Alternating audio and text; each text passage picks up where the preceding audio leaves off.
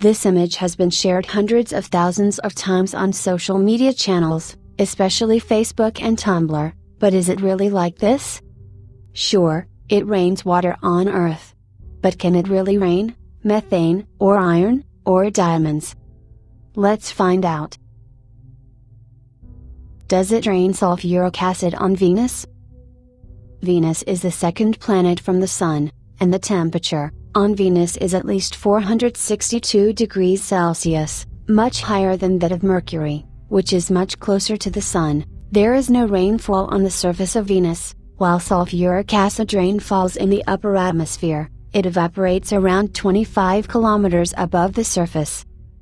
The clouds are also extremely acidic, and there is also lightning on Venus. The sulfuric acid droplets can be highly electrically charged, and so they offer the potential for lightning. Does it rain glass on HD 189733b?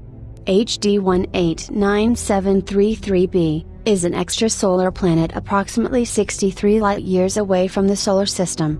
With a mass 13% higher than that of Jupiter, HD 189733b orbits its host star once every 2.2 days, making it a so-called hot Jupiter.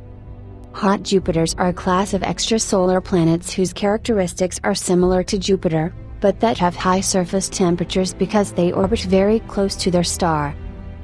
The astrophysicists found that the planet albedo is significantly larger in blue light than in the red. But the blue doesn't come from an ocean or some watery surface, it comes from a hazy, turbulent atmosphere, believed to be laced with silicate particles, the stuff of which natural glass is made. We don't know for sure, but it likely rains silicate particles, you can consider them glass, on the planet we call HD 189733b. Does it rain diamonds on Neptune? Neptune is the 8th and farthest planet from the Sun in the solar system. Neptune's atmosphere, like Jupiter's and Saturn's, is composed primarily of hydrogen and helium, along with traces of hydrocarbons and possibly nitrogen. However, it contains a higher proportion of ices such as water, ammonia, and methane. The abundance of methane, ethane, and ethine at Neptune's equator is 10 to 100 times greater than at the poles. It has been theorized that Uranus and Neptune actually crush methane into diamonds, and lab experiments seem to confirm that this is possible.